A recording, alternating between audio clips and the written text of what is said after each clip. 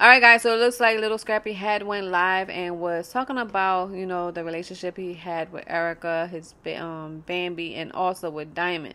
Now, during the live, he also brought up Rasheeda and Kirk. Now, mind y'all, Kirk was, I guess, caught cheating with his other baby mom, Jasmine, and that did air them Love and Hip Hop Atlanta. But this is what he had to say about that situation. So we're going to go right now and jump. The serial spin the block. No, say the words you say, habitual. Habitual. Yeah, habitual block spinner.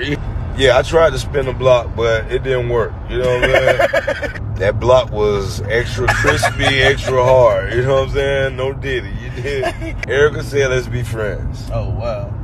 But if it goes somewhere, let's go. You know what I'm saying? I said the same thing. Me and Erica, we've been friends. That's our we've been friends from the beginning. Let's just, you know what I'm saying? If it goes somewhere, let go. Yeah, no. Bam was on some other She was trying to play on top. She was trying to, like, slick her to you know what I'm saying? Try to make a nigga feel depreciated. I mean, I was already like that in the marriage, so, like, why would we do that? And then the Diamond Girl. What the Diamond Girl. I spent the block on everybody. So the Diamond Girl just wanted to lock me in after I was divorced. I'm like, it ain't gonna happen. I just want to just live in the world. You feel me? At the time, because I wasn't, you know, successfully a year out the marriage. You know what I'm saying? But luckily for her, she's getting married and she has a baby on the way. Luckily for E. Dixon, my favorite, you feel me? She's got a whole fucking, man, she got a whole document.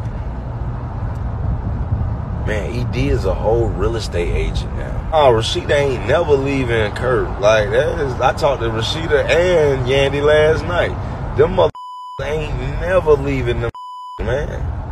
They real women. Real women don't leave they men, cuz, at all. Cuz they know what? They know the future. The future is go far and beyond these weak they leave they. They want to be on their own. They think they strong. Okay, be strong. You feel what I'm saying? Be on your own. Raise all your kids.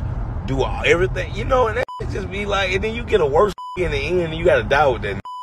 You know what I'm saying? Or you just leave it and you just by yourself anyway. You know what I'm saying? I feel like some of these women, they need to be by themselves. You know what I'm saying? Be for real about the grass ain't green on the other side. Yeah, the grass ain't green on the other side. That motherfucker there's another side. Anybody you deal with, it's gonna be some shit that you don't like about that person. It's just the things from person to person is gonna be different. Right? So it's like, and Buddy married right here. Yeah. Folks be sitting around there looking for upgrades. You dig? The day you lay off be the day you pay off. I'm telling you. And I tell him all the time, like, I don't give a fuck what you go through with your wife. What you tell me all the time. Fuck you feel me? I don't give a fuck what you go through with your wife.